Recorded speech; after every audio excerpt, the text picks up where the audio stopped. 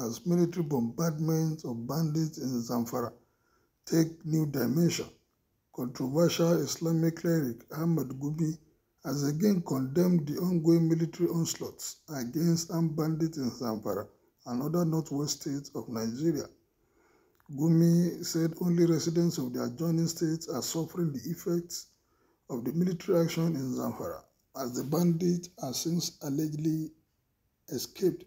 How did he know they have escaped? I hope this man is not aiding and abetting these guys. By the way, what you may not hear is that the bandits over the years have deployed escape routes from area bombardment, and you are aware, and you didn't tell the government.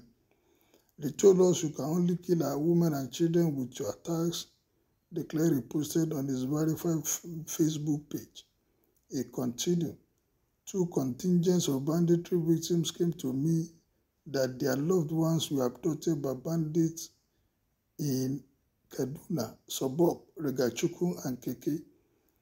An escapee engineer in the latter said when he overheard and understood that their bandits were strangers in the area, as they were calling the locals to lead them, that gave him the courage to slip through densely grown maize plantation to escape. The point is that if Zamfara is on fire for them, definitely it goes without saying that they will migrate to other areas. So is the whole of Nigeria going to be under lockup incommunicado? Mr. Gumi queried. War has never been the solution anywhere, anytime, he said, urging the Nigerian government to grant amnesty to bandits. Amnesty call. Amnesty. Mr. Gumi had visited some bandits in their forest hideout and has consistently advised the government to negotiate with them in order to bring an end to banditry in the region. Zamfara State Governor Bello Matawali and his counterparts in Katsina are engaged bandits in their state in dialogue, but the approach failed to end the menace. They have now withdrawn from the process and endorsed military action. Same with Kaduna State and Niger State are also opposed to dialogue with the bandits. The cleric denied that he has sympathy for the criminals. With all your utterances, it shows where your sympathy lies. Rather, he said his concern is for his country, his state, and humanity. Oh, you pity the bandits. You didn't look at what they are doing, the atrocity they are committing, killing, maiming people, collecting ransomware, and kidnapping, and you are saying you have sympathy for your country. Which country do you have sympathy for? It's not showing. I am a qualified medical doctor who knows what it takes to precisely exercise a brain tumor without destroying the delicate surrounding brain tissue. I was a commissioned military officer who knows what the military is for and what is the capability of our military. I'm an intellectual with a PhD from abroad. All this is your CV, they are heavy. I'm an Islamic scholar who knows the immorality of killing innocent lives. So silence for me in this ocean of oblivion is not an option, Mr. Gumi said. He added that a sensible person would not allow his dwelling to be a theater of war, adding killing rats in your rat investor sitting room with an iron rod will only end up destroying your gadgets and furniture probably without killing any. We should not mask our poor governance with artillery power.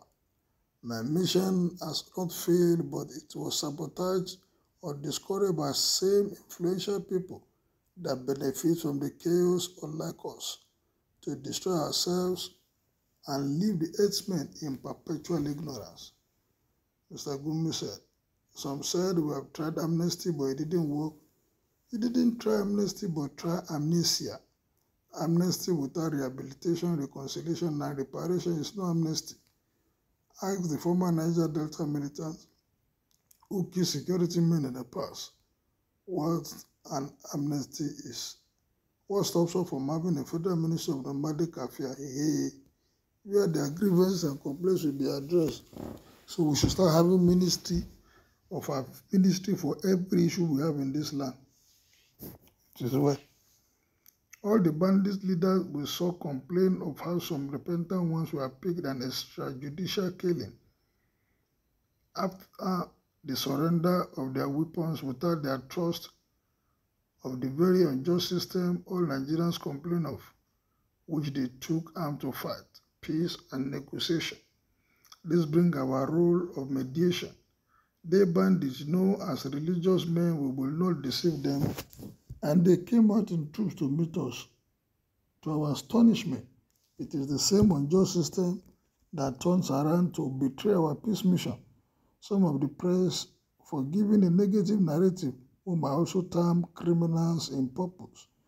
Some of the politicians who I see as urban bandits who out of their sheer mismanagement of our meager resources and misplacement of priority cause the death and infirmity of more people than the bandits affect.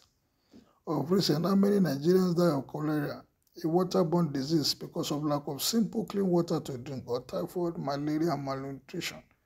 A nation with a maternity mortality rate of almost 500,000 per annum because of the lack of adequate maternal health facility and qualified staff. A country where it is highly prized medical personnel is looking for a window to escape the inferno.